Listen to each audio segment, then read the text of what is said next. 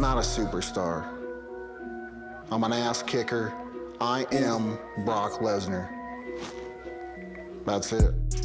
Hello everyone, welcome back to our YouTube channel and I hope you're doing good. In today's video, the individual that we will be discussing about is none other than the former WWE and UFC superstar, Brock Lesnar. Many of us have been huge fans of Lesnar since our childhood days. The way he burst into the WWE, his in-ring dominance and ferocity, and also being witness to his amazing feats of strength inside and outside the ring. All of this made him one of the most famous WWE superstars and in-ring martial artists the world has ever seen. But why is the name Brock Lesnar such a huge thing even today? Who is Brock Lesnar the person? How does he live his life, and why do people have this perception of him being such a reclusive figure? All of this will be revealed in our countdown today, so let's start with number 10, career highlights. Brock started wrestling during his college days, where he took part in several amateur wrestling tournaments. He was a regular on the wrestling circuit competing in collegiate wrestling events. He went on to win the NCAA Championship in 2000. I gotta be very aggressive. I gotta be, try to be as dominating as I can on the mat, and I think just be prepared for anything. He had then gained a good reputation of being a top wrestler in the state of Minnesota, which later earned him a contract with the WWE. Since then, he came on like a wrecking ball into the WWE, obliterating every opponent he faced inside the ring with his sheer power and resilience. He defeated the likes of Hulk Hogan, Kurt Angle, and The Big Show early on to stamp his authority in the WWE. Fans got to see a display of his raw strength, where he suplexed The Big Show from the top rope, which broke the ring down. It is still one of the most memorable and jaw-dropping moments in the history of the WWE. 500-pound superplex! Oh my God! What the hell? After months of dominance inside the ring, he would get his first title shot against The Rock for the Undisputed Championship at SummerSlam. The match lived up to the expectations of the fans, as it was a proper roller coaster where both Lesnar and The Rock fought hard inside the ring. Brock would beat The Rock by finishing him with his signature move, the F5, and would go on to be the youngest ever WWE champion at 25 years of age, a record which still holds to this day. He would go on to achieve stardom amongst the fans as people started to put him in the same breath of The Rock, Triple H, Stone Cold, and other superstars. His other notable achievements in the WWE is the 2003 Royal Rumble and the King of the Ring tournament wins. His defeat against Goldberg in WrestleMania 20 was the last time fans got to see Lesnar in the WWE, as he left the organization for new opportunities. He would then try his luck with the NFL, but it didn't turn out to be as successful as his previous endeavors. After several short stints in other organizations, he entered the world of MMA by competing in several fight promotions. Lesnar came into the spotlight once again by signing with the UFC in 2008. His debut against Frank Mir in UFC 81 ended in defeat, as Lesnar was caught in a knee bar submission to which he tapped out in the first round. The manner of the defeat raised questions about Lesnar's credentials as an MMA fighter, and he was very slow to react to the knee bar, but like before, the beast was not going to stop in its tracks until it had achieved its goals. He would earn significant victories on his road to the heavyweight title. He finally got his opportunity at UFC Heavyweight Gold against one of the greatest heavyweight champions of the UFC, Randy Couture.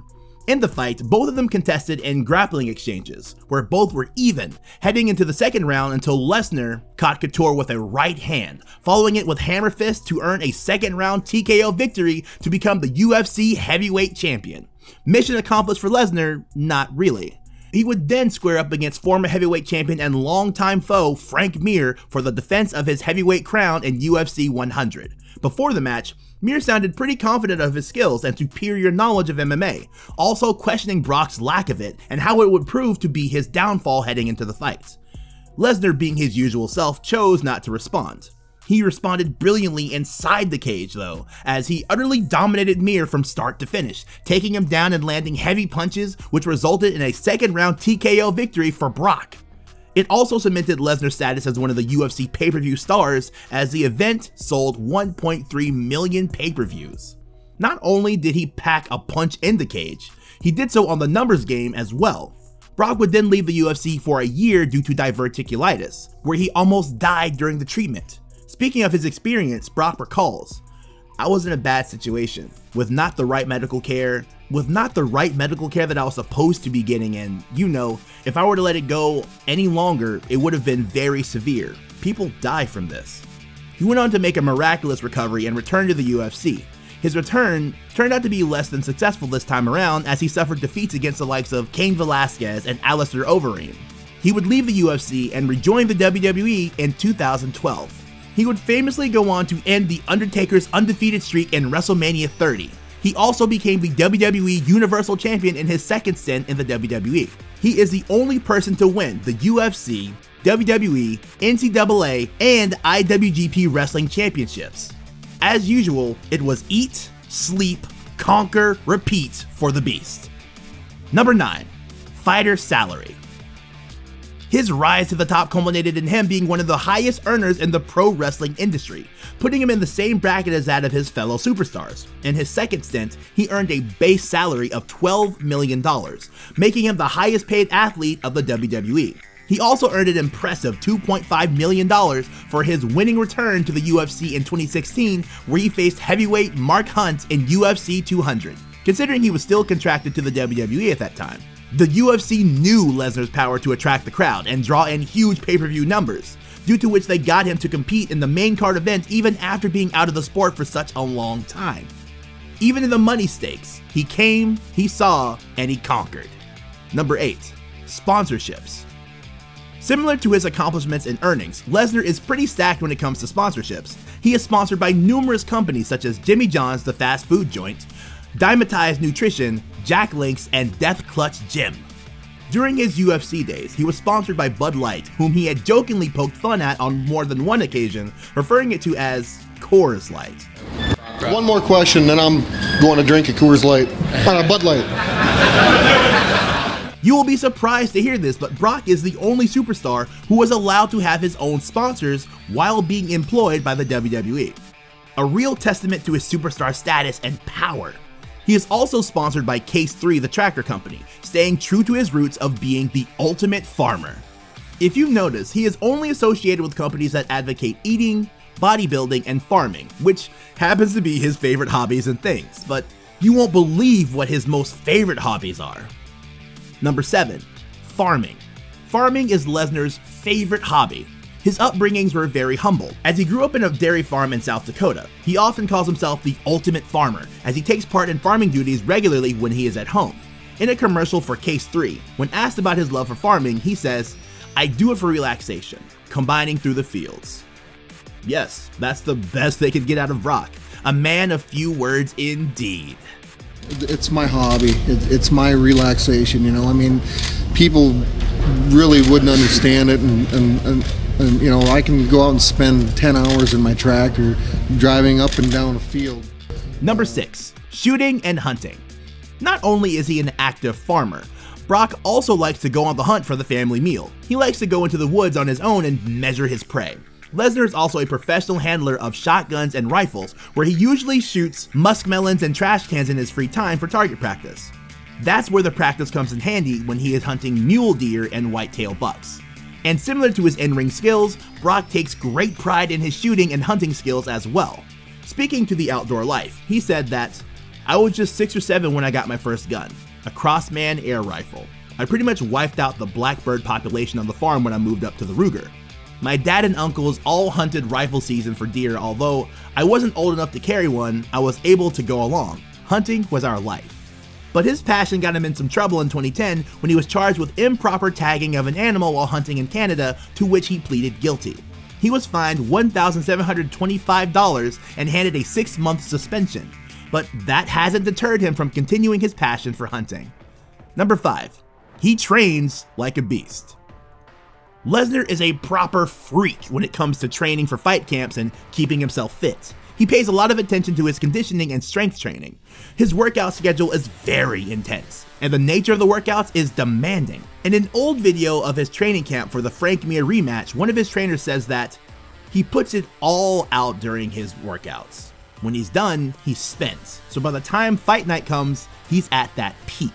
His coach also highlights the fact that his willingness to learn also helps him to be the fighter that he is inside the ring.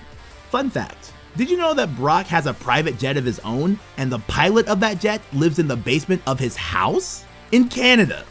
Who says Brock isn't friendly? Number 4.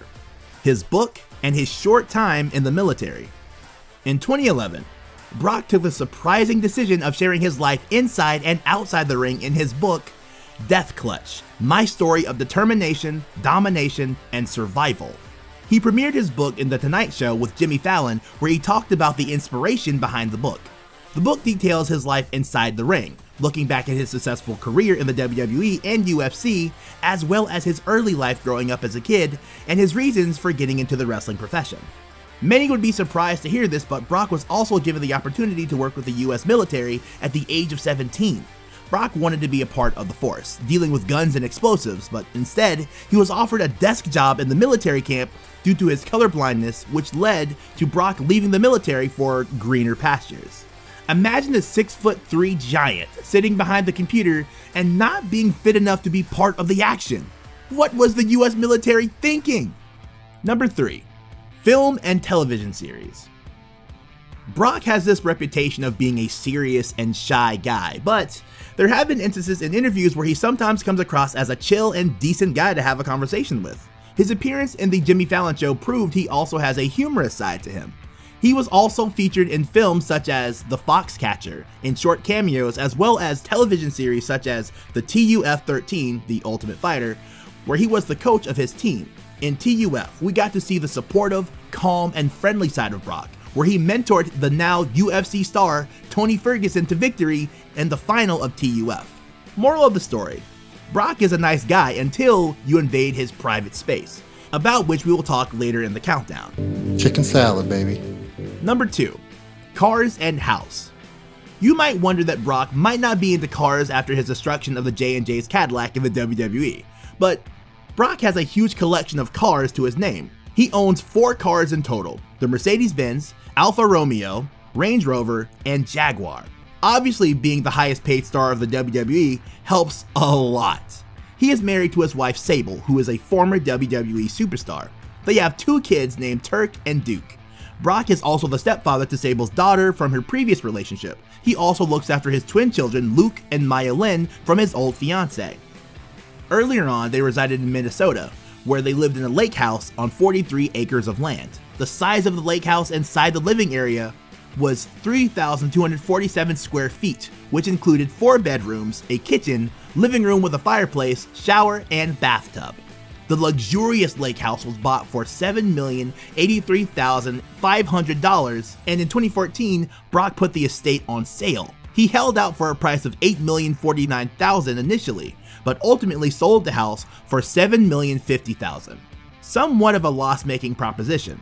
They currently live in a farm in Saskatchewan, Canada. The cost of their current house is $2.1 million. Number 1. Brock enjoys solitude. Brock in some quarters has always been thought of as a reclusive figure, but in reality, he is just a private person who likes to spend time with his family and his farm. There is also this feeling amongst fans and his peers that he doesn't like people. When asked about this in an interview, he said, "I don't put myself out there to the fans and sell my private life to everybody.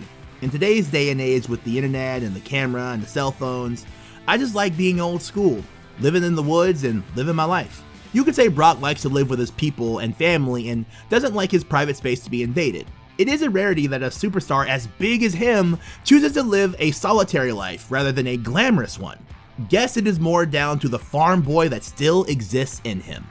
So finally, after looking at the Beast's career achievements, lifestyle, his car and houses, his earnings and sponsorships, his net worth stands at a whopping $25 million, making him one of the most famous male WWE and UFC superstars of the old and current era. And by this, we have come to the end of our video today. But before leaving, we would like to know, what are your views on Brock's way of living? What is your take on him choosing to live a private life as compared to a public one? What do you think about his hobbies in general? Which one would you want to try out? And what is the thing about Brock that inspires you the most? Let me know in the comments down below, and don't forget to share, like, and subscribe to our channel. See you guys next time. I'm the Beast and the best in the world.